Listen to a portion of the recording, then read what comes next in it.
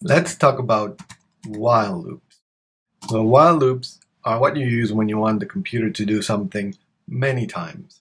So let's say, for example, I want to print out the 100 bottles of beer on the wall.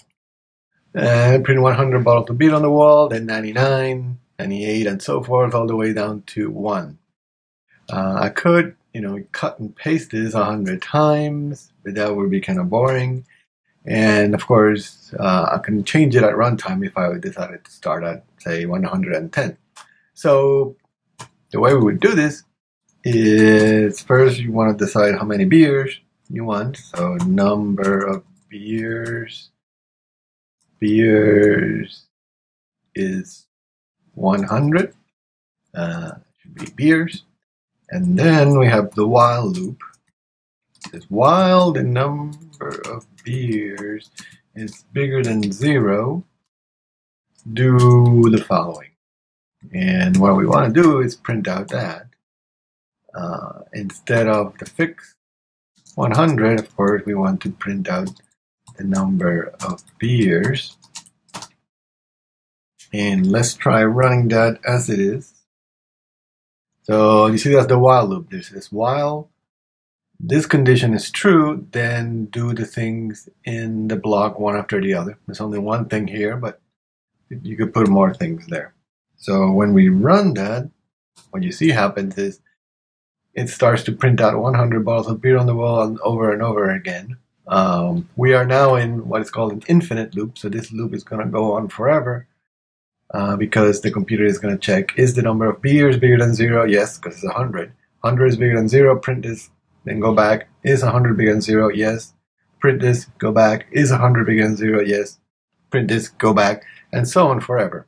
So the way to stop it in Eclipse is you hit this red button, you get out of that infinite loop, and you fix your program. So what we did wrong there was we forgot to decrease the number of beers by 1 each time. So you can do that. Decrease by 1. So minus equal, this is the same as saying number of beers is number of beers minus 1. And let's try that. So now we see that it stopped. You can scroll all the way down, and you see that it stopped at 1 bottle of beer on the wall, and it started at 100. So there you go, it worked. You can also move this around. So I can move this to the end here, and I can put a do here. So this way, we can run it. You see, it prints, it goes all the way down to 1, and it starts at 100, so it does exactly the same thing as the one before. There is one difference, however. The do while loop will always execute this block once. So we start at this line here. We go to this line and this line, then the program checks the conditional part. And if the number of beers is bigger than 0, then it goes back to the top. So if I make this 0 here, say we start with 0 beers, we run it, and it does print out 0 bottles of beer on the wall. However, if we had it the other way around, so if we had the while loop at the top, and we ran that, it doesn't print anything. So because when you have it this way, first it does the check. If the check is true, then it runs the code, and then goes back to the top. With the do first, since the check is at the end, it doesn't do it. It just runs the code once, and then does the check at the end. Okay, so that's good. Let's try something a little bit more interesting. You can also take a while loop and nest it. So you can put a while loop inside a while loop, and we do that a lot. Let's say, for example, you wanted to do print out A1, A2, A3, and then B1, B2, B3, so all the way to, say, A10, or let's make it 9. So like a Battleship, if you ever play that game, you have the row and column, and the row is the letter, the column is a number, and you want to print that whole table out without the dots, all of them. So let's start by printing out the letters. So we're going to have a character.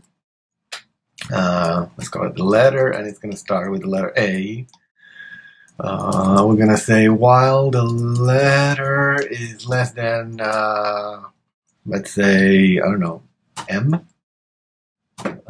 I'm going to print out the letter.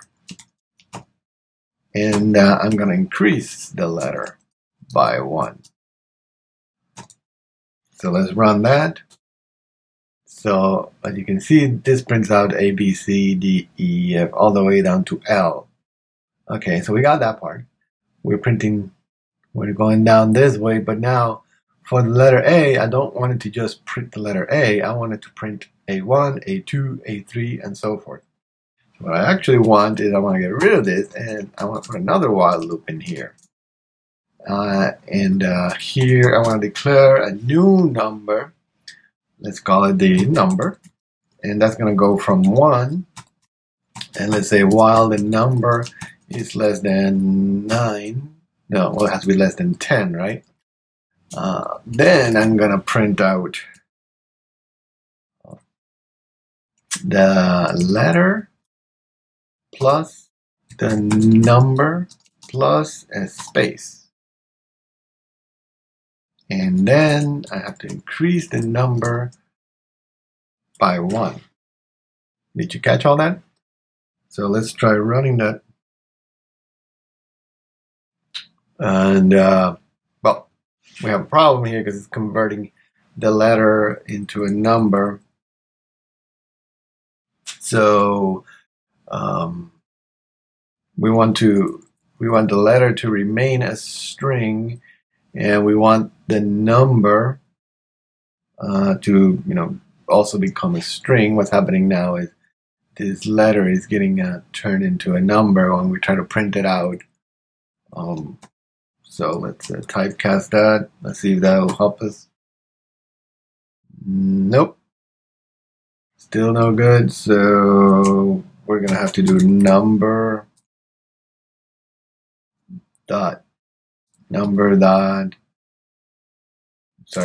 integer, not number, dot toString, and then the number.